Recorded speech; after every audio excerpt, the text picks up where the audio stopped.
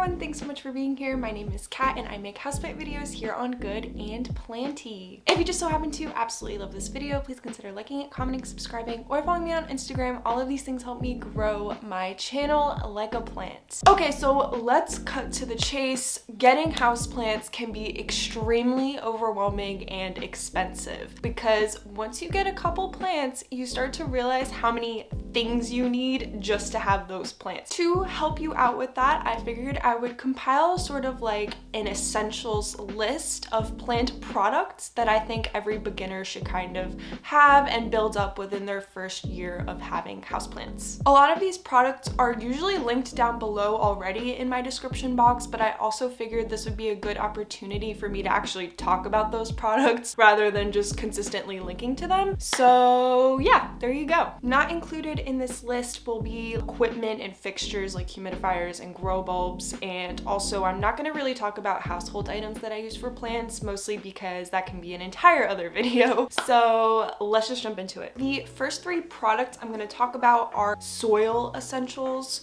So I'm gonna start with the big boy, the all-purpose potting soil, which I sort of use as the base of whatever soil mixture I'm creating. And I really favor Black Gold over brands like Miracle-Gro and stuff like that. I've been trying to upgrade my soil this year, so I'll talk a little bit about that as I go through the other amendments, but I find Black Gold to be kind of recommended a lot, and I've had a lot of success with it, and I notice a difference when I splurge and get a better brand like Black Gold over things like Miracle-Gro. I'm not really like a soil nerd, so I can really just talk about my experience with them, and I have really positive things to say about Black Gold. And I get the all-purpose mix, but I know you can also kind of get like the fertilized mix. It's really up to you and what your fertilizing preferences are, but I get the all-purpose. Sometimes I do get the Miracle-Gro just because that's what Home Depot and Lowe's stock, so sometimes that's just the easiest thing for me to get. But when I have a little bit of extra money and I have access to Black Gold, I definitely prefer to get that. Next up, when talking about soil, we have to talk about amendments. So the really basic amendment I think everybody should get is perlite or pumice. I have perlite with me, but this is actually the last bag of perlite I'm going to use. I am switching to pumice for a couple different reasons. Maybe I can do a video about it, but perlite is still a great option. It's better than nothing, and it's definitely more affordable. But there are a couple bonuses to pumice that I want to explore and experiment with, and once I find the pumice brand that I'm happy with, I will add it to my links below. But for now, I do have my perlite link down below. Honestly, I'm really not that picky about what perlite I'm using. Perlite's perlite in my opinion. I don't really notice that much of a difference. Why do you want perlite? Well, it's going to add great aeration to that potting mix that we just talked about. That, even when it's catered to houseplants, is usually really heavy, and you just need to add some aeration and chunk to the soil. So perlite is definitely key to that. I would say if you're buying potting soil, you also need to buy perlite. They just go hand in hand. There are a bunch of other amendments that you can add into the soil, things like mosquito bits, worm castings, you know, there's so many things that you can add. But the last one that I'm going to talk about, just because I find it to be the easiest, and this is a little bit of a bonus, but I do highly recommend purchasing it, and that is a orchid bark mix. You can just get straight up orchid bark, but I do like this because it also has chunky peat, fir bark, charcoal, and coarse perlite. This is like a great way to add a bunch of different amendments with one purchase. I do mix it in all together with the all-purpose soil, perlite, and then this, because there's honestly not a whole lot of perlite in here. Those three mixed together will give you a very decent basic soil that you can use for basically all of your houseplants. You can kind of just tweak the measurements for what kind of plant you are potting up. Those are the three big soil purchases I absolutely recommend all beginners to get, because it's pretty straightforward and you can eyeball the mix, and it's fairly inexpensive and will make your plants really happy. Now, moving on to the next big purchase that you should absolutely get when you have houseplants, and that is fertilizer. There are are plenty of different fertilizers that you can get for your plants. I'm just gonna share what I've been using and what I really enjoy. First, we have Espoma's all-purpose plant food, and I find this to be a great first fertilizer because you can use it on like all of your plants pretty much. It's so versatile, and I really like Espoma as a brand, and yeah, I really recommend this fertilizer. It's a liquid fertilizer, so you just add it to your water when you're watering. It's organic and really easy to dilute because, as I said, you just add it to water, so I find it to be a very gentle fertilizer with a lot of good stuff that is going to make your houseplants happy. If you're overwhelmed with fertilizer choices and you just want something that's going to get the job done for the majority of your plants, I absolutely recommend this. This is what I've been using and I like it. If you want to get a little bit more detailed, like you only have, you know, a certain kind of plant, or you already have the all-purpose and you're ready to get a second fertilizer, I recommend the Orchid Miracle Grows Orchid Spray for orchids if you have orchids. But I actually bought this for my Hoya because they have a lot of similarities to orchids, so it works really well to just mist them with this, and I've seen a lot of growth happen. And then of course, if you have a lot of succulents and cacti, you can get the succulent food. I use Miracle Grow for these fertilizers, but there's tons of brands. This is what I'm gonna have linked down below, but honestly, like, just find what you like, you know what I mean? And again, there's plenty of other fertilizers. Those are just like my beginner fertilizers that I've really enjoyed. Next up, we have the #1 plant tool. Let's just get to it. The moisture meter. You need a moisture meter. This is what it looks like. And there's different kinds of moisture meters. I have the 2-pronged one. It measures pH, light, and moisture, but to be honest with you, I mostly use the moisture. I use this to tell when I have to water my plants basically every time I go ahead and water. And it is a great tool for beginners because if you don't want to rely on this your whole plant parenthood, you can at least use it in the beginning to start to see, okay, like my plant is showing up dry on the moisture meter. What are the visual cues going on here that I can use next time to be able to tell that my plant is thirsty without relying on the moisture meter? So you can either use this forever, kind of like how I do, or you can use it in the beginning to kind of just get your footing in terms of understanding your plants and watering patterns. Some people don't like these because they say that it messes with the root balls. I haven't had an issue with that. These are a little bit harder to get into like 2.5-inch pots. That's when I kind of see an issue, but I have never had a problem with that. To each their own, but I really recommend moisture meters and it's helped me a lot in my plant journey. Okay, next let's talk about pest prevention and treatment. You want to have this stuff on the ready, like you want to have it stocked before you have an outbreak, because the last thing you want to worry about when you have an infestation is just like buying something. So with all that being said, I have 3 products because there's a lot of pest prevention products that you can buy. This is what I recommend. So first, let's start simple. I really love yellow sticky traps for fungus gnats, and you can use them on thrips, but I've never had to do that. You just need these because fungus gnats are like one of the most common houseplant pests, and they're so annoying and they reproduce very rapidly, and nothing works like sticky traps. You can do the apple cider vinegar things, you can leave out little things of water, but I find these to be the most satisfying and fast acting. I have like, I think there's 2 different shapes in here. You can get like a little butterfly shape, or you can use a little sun shape. So also very fun, and it comes with a mini shovel. If the fungus gnat prevention didn't sell you, the mini shovel definitely will. These are also non-toxic, which is great because for some reason Meek, my dog, was really interested in these one day and he started biting on it, and I was very relieved to have a non-toxic brand because obviously I don't want my dog chewing on anything toxic, and I have since learned my lesson and they are nowhere near him. Next up on the pest list, we have neem oil, which is a classic. You've definitely heard of neem oil before.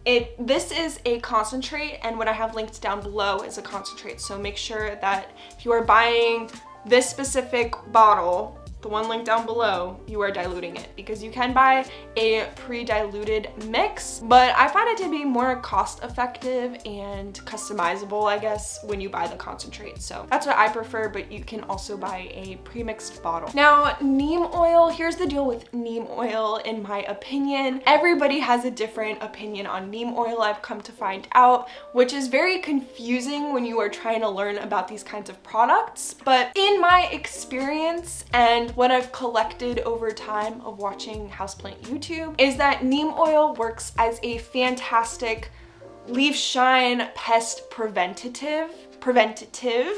I would not use neem oil to treat a breakout, especially a severe breakout. So the way that I use neem oil is I mix it in a leaf cleaning solution, which I will link because I did a whole video on that. And I try to wipe my houseplants down frequently with that solution, even though I'm kind of bad at it. That is just like a great way to drive pests away, so they're not gonna really be interested in your plant. Also, I could see this working for a very small outbreak. So for example, I have a plant and I find like 2 or 3 mealybugs on there and it's not really a big deal. I would probably go and clean off the mealybugs with hydrogen peroxide and then treat the plant with diluted neem oil. That's kind of how I would use neem oil to treat a plant. But overall, it's a very good preventative and it smells kind of gross. So just a warning to you if you're buying neem oil, the smell is disgusting.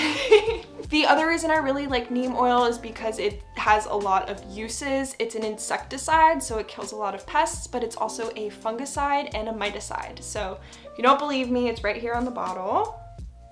I have used this to treat not only minimal pest breakouts, but also if I'm seeing some kind of like funny fungal thing growing on a plant, I will treat the plant with this as well. It's a lot on neem oil, kind of all over the place, but hopefully that gives you a better idea of how you can use neem oil, because a lot of people talk about it as in different ways and it's very confusing. So I use it mostly as a preventative and a very light treatment. Now, let's say you have a very intense houseplant pest breakout. What do you do then? Well, my friend, you want to get Bonide 8. This is also a concentrate. Yes, this is a concentrate. Make sure you dilute this. I remember now. Basically, you take like a little bit, it's all in this little packet on the back of the bottle. I made about a gallon worth of treatment, and then I poured some of that gallon into a spray bottle so I have it on hand whenever I need it. It's an insecticide and it is toxic. So this is more of a serious treatment.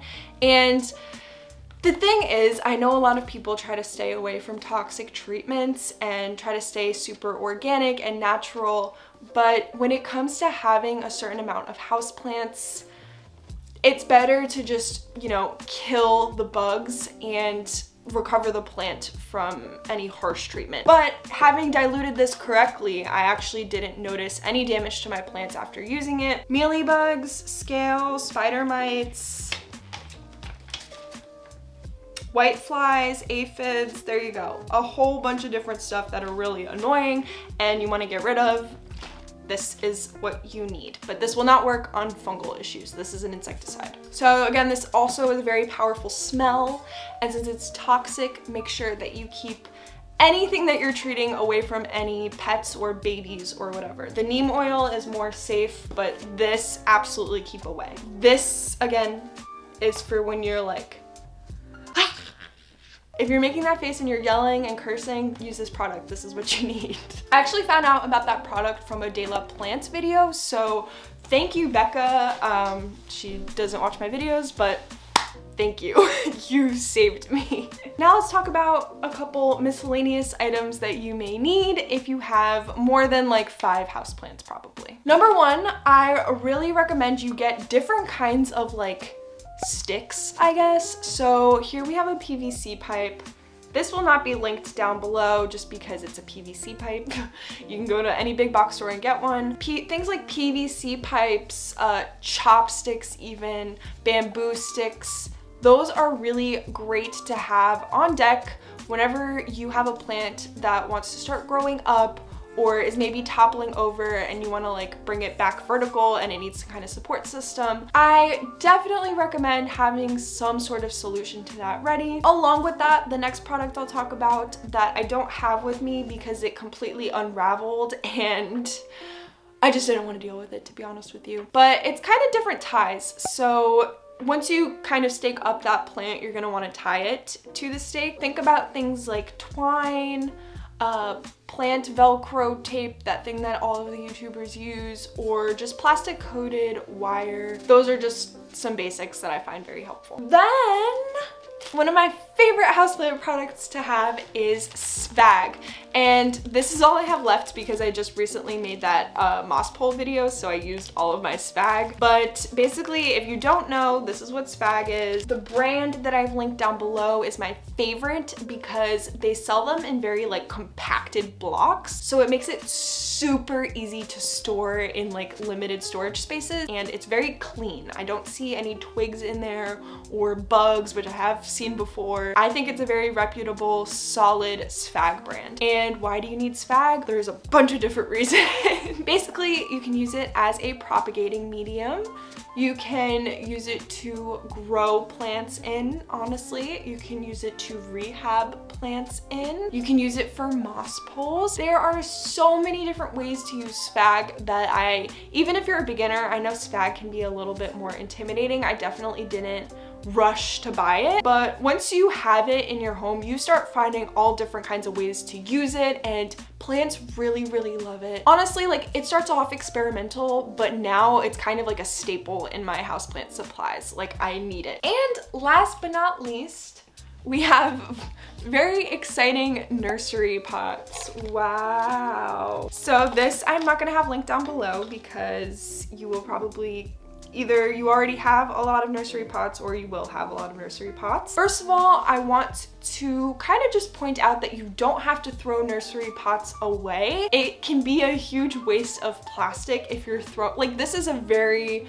small part of my nursery pot collection. I use them the most for #1, propagating. #2, I have free pots, basically. Hello, terracotta shortage. And lastly, I really like nursery pots because they are the perfect pot to grow plants for friends in. Because terracotta is so short, it might be kind of hard to gift away a full terracotta pot with a saucer, but I have been growing plants and potting them up in nursery pots for friends because, first of all, it's just like lighter and easier to transport around, but also, you know, you don't have to kiss goodbye to a terracotta pot. Okay, so that's gonna be it for today's video. Thank you all so much for watching. Please let me know if you have any staples that I didn't talk about. I'm probably gonna do like a household items as houseplant supplies video or whatever somewhere in the future, so subscribe if you want to see that. I hope you all have a lovely week. I will see you in my next video. Bye!